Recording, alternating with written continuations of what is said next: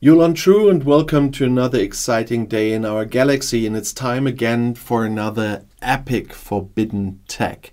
And it just completes a little bit our little three-part series of faction forbidden tech against players. But before I talk about the Thalaron Radiation, I just want to say, if you're not a subscriber of my channel yet but do like my videos, then please do subscribe to my channel, and when you do, also click this little bell and all notifications so you will be notified when another video comes out. But as usual, let's have a look on the different levels and powers it will have in the end when you maxed it.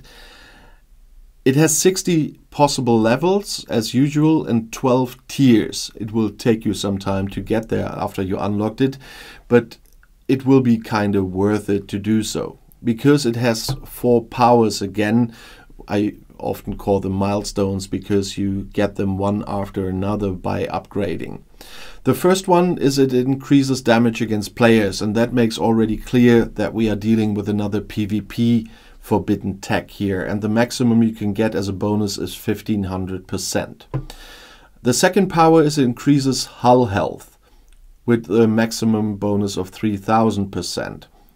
And the third is it increases critical damage against players when cloaked. We had that before on another one, that it's worth cloaking, and it gives a bonus of a maximum bonus of 600% here. And the most decisive part is the last power, or the last milestone, which increases Romulan ship damage against other players with a maximum bonus of 3000%. The others we already had were for the Federation and the Klingons, and here we finally have a forbidden tech for PvP for Romulans. And this is the one that would make the most sense for me at the moment, because the Corvus, which is a Romulan ship, is my biggest and most powerful ship at the moment. So it would really make sense for me to have the Thalaron Radiation on that ship. Thalaron Radiation, you will remember if you've seen Star Trek Nemesis, that is what Shinzon had on his scimitar, and what he first wanted to use against Earth and the Federation fleet, and in the end still wanted to use against the Enterprise. But Data in the end was the decisive person to stop that, and that's where Data died for the first time, so to speak.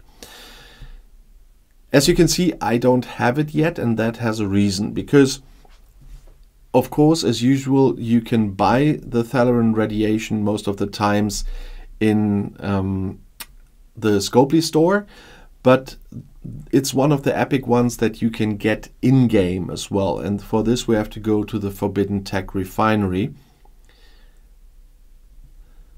because when you reach the Court of Q level 40, which I haven't reached yet, but very soon, then you have the chance to get 3 epic forbidden techs here by exchanging epic fragments, and the Thalaron Radiation is one of them.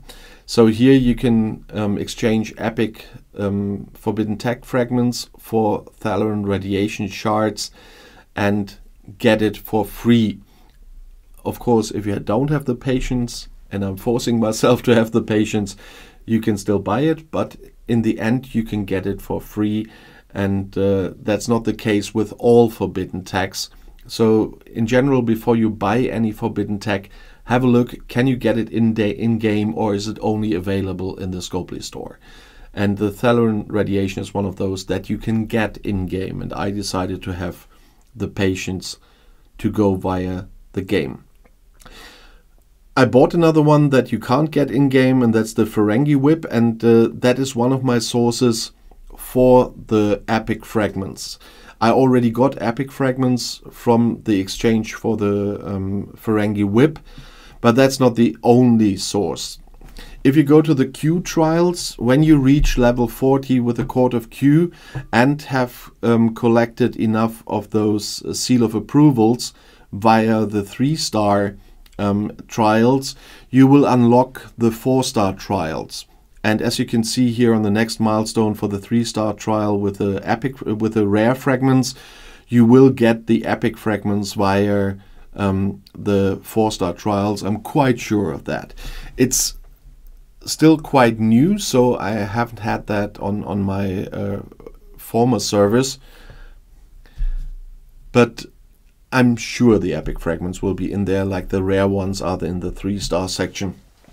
And so you can also get them by doing the Q trials. I think it will be enough for one of the 3 epic ones you can get from the refinery, so you will have to choose wisely. As I said, I would choose the Thalaron Radiation because of my biggest ship at the moment.